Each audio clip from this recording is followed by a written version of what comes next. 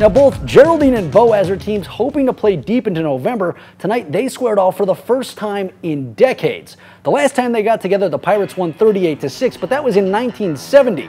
Bulldogs quarterback John Beck Wade is only a freshman, but he's ready for the big time. He keeps it and gets in for the score. A little bit later, he's going to hand it to another rookie. That's Jordan Langford, and he runs like a senior, breaking tackles and bulldozing his way in. No JV necessary for these class of 28 studs.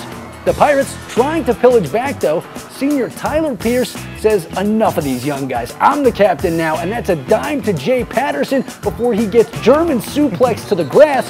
But the Dogs still got some bite left.